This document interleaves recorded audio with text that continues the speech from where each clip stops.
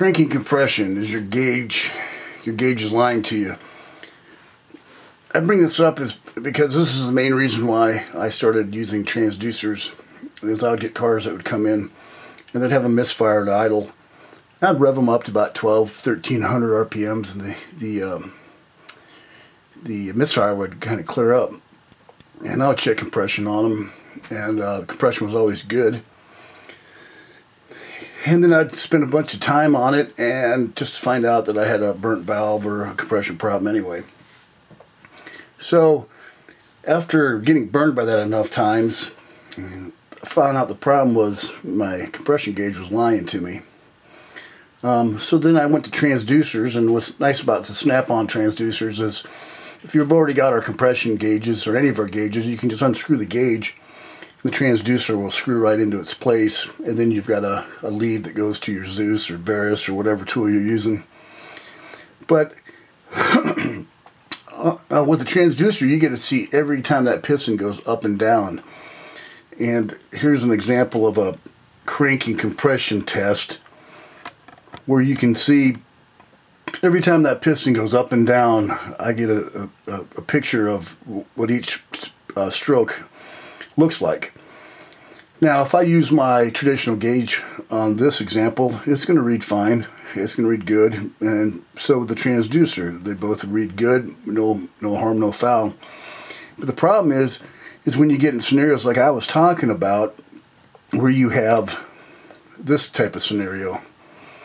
So now I've got bad compression, good compression, bad compression, good compression.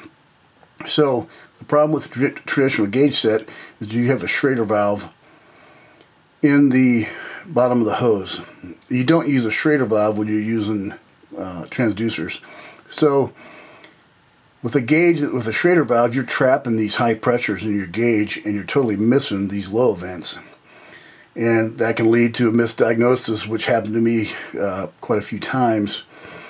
And so that's why I first made my change over to transducers, was for cranking compression, because I was getting burned by my gauge lying to me, and I was missing all this.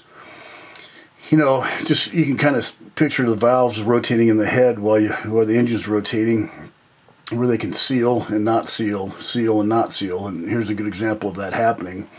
And you're just going to miss that with a traditional gauge, where a transducer, you know, points it out real vividly here. So if you haven't tried the transducers yet, this is a great place to start. Do your cranking compression tests. You know, the running compression test with the waveform viewer overlays is a whole nother level of cool. And once you have the transducers, that could be your next step in using it as a running compression test as well. So the transducers that Snap-on has, we've got a what do we get? We've got a 0 to 100, we've got a 0 to 500, and Snap-on also makes a 0 to 5,000, which we don't have. But the 0 to 100, I put that on my fuel pressure gauge, and then I've put the 0 to 500 on my cranking compression gauge, and I've never looked back. It was the best thing I ever did. If I go through some of these other slides I've got here, where'd I put it?